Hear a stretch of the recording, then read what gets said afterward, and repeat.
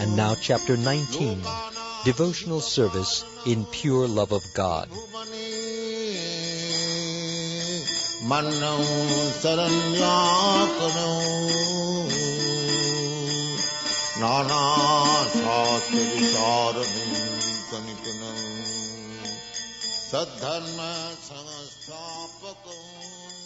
When one's desire to love Krishna in one's particular relationship becomes intensified, this is known as pure love of Godhead. In the beginning, a devotee is engaged in the regulative principles of devotional service by the order of his spiritual master. When one thereby becomes completely purified of all material contamination, there develop an attachment and taste for devotional service. This taste and attachment, when gradually intensified in the course of time, become love. The word love can be actually applied only in relationship with the personality of Godhead.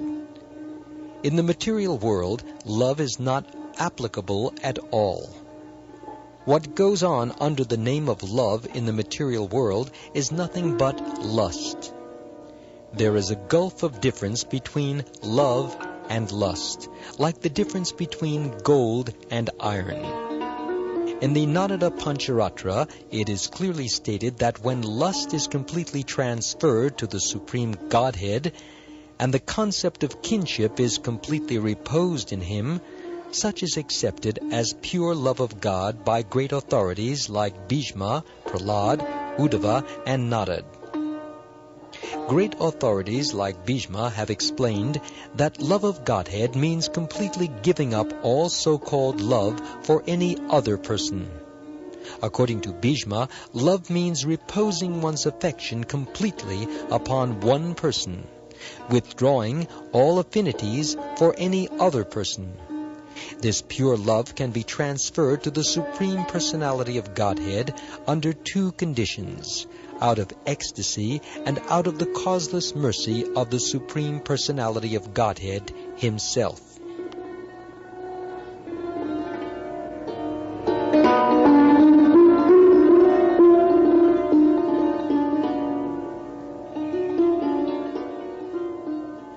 Ecstasy. Ecstatic love of Godhead can be potently invoked simply by following the rules and regulations of devotional service as they are prescribed in scriptures under the direction of a bona fide spiritual master. In the 11th canto, 2nd chapter, verse 40 of Srimad Bhagavatam, this ecstatic love, born of the execution of regulative devotional service, is explained.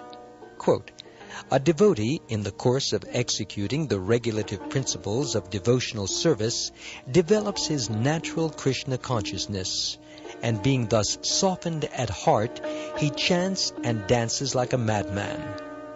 While performing chanting of the holy name of the Lord, he sometimes cries, sometimes talks wildly, sometimes sings, and sometimes, without caring for any outsider, dances like a madman." Unquote. In the Padma Purana, there is a statement about ecstatic love born of spontaneous affection. Chandrakanti, a celebrated fair-faced girl, rigidly observed celibacy in order to obtain Krishna as her husband. She always engaged herself in meditating on the transcendental form of the Lord, and always chanted the glories of the Lord. She did not desire to accept anyone else as her husband. She had firmly decided that only Lord Krishna would be her husband.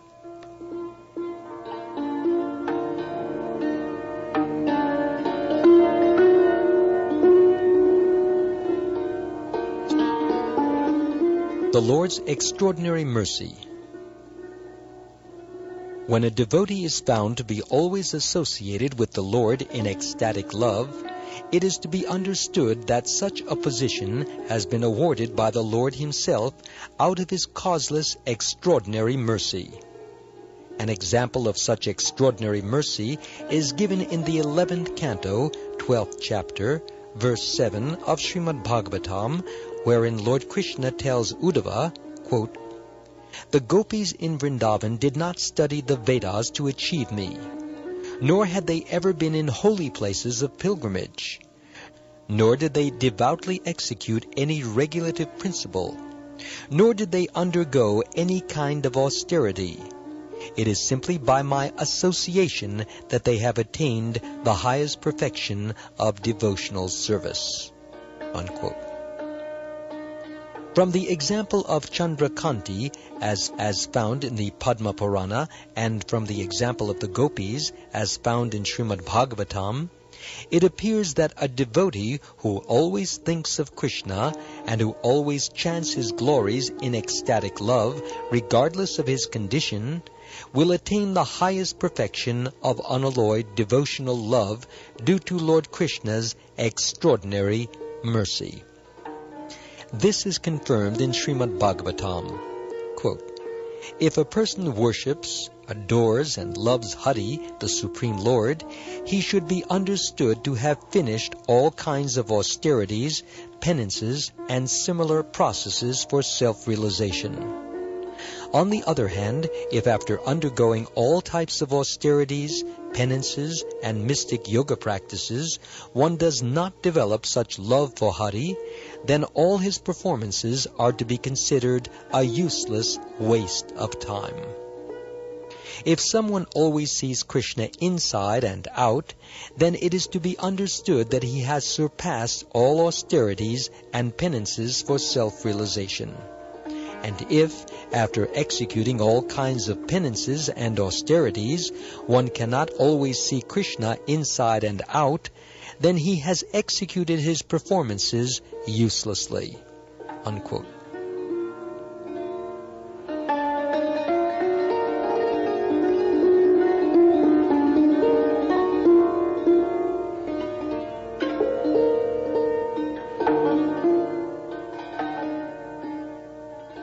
Spontaneous attraction to Krishna, which is said to be due to the extraordinary mercy of the Lord, can be placed under two headings.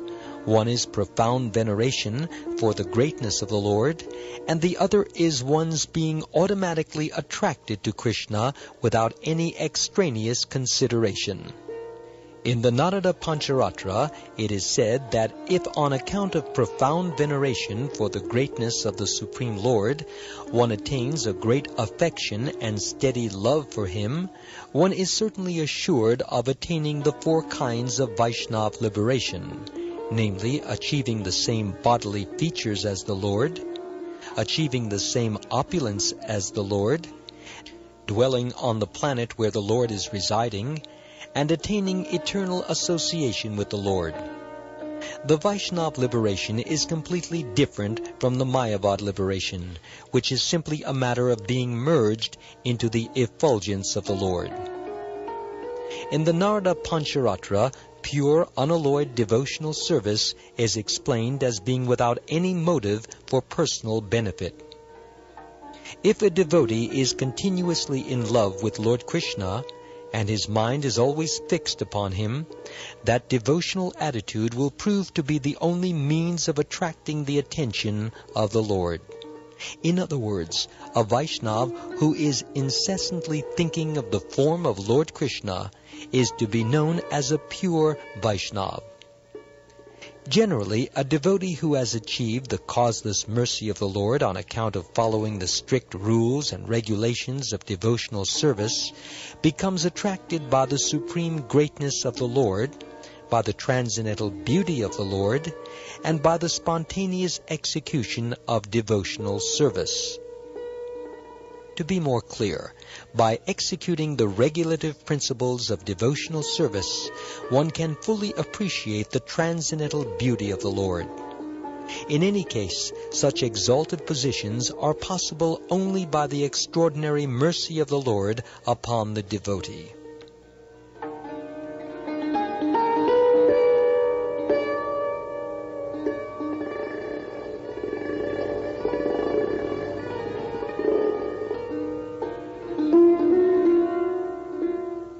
Association with pure devotees. Although many different processes for developing love of Godhead have been explained so far, Srila Rupa Goswami now gives us a general description of how one can best achieve such a high position. The beginning of ecstatic love of Godhead is basically faith. There are many societies and associations of pure devotees, and if someone with just a little faith begins to associate with such societies, his advancement to pure devotional service is rapid. The influence of a pure devotee is such that if someone comes to associate with him with a little faith, one gets the chance of hearing about the Lord from authoritative scriptures like Bhagavad-gita and Srimad Bhagavatam. Thus, by the mercy of the Lord, who is situated in everyone's heart, one gradually develops his faith in the descriptions of such authoritative scriptures. This is the first stage of association with pure devotees. In the second stage, after one becomes a little advanced and mature, he automatically offers to follow the principles of devotional service under the guidance of the pure devotee and accepts him as the spiritual master. In the next stage, under the guidance of the spiritual master, the devotee executes regulative devotional service, and as a result of such activities, he becomes freed from all unwanted occupations. When he is freed from unwanted occupations, his faith becomes steadily fixed, and he develops a transcendental taste for devotional service, then attachment, then ecstasies, and in the last stage there is pure love of Godhead. These are the different stages of the development of pure love.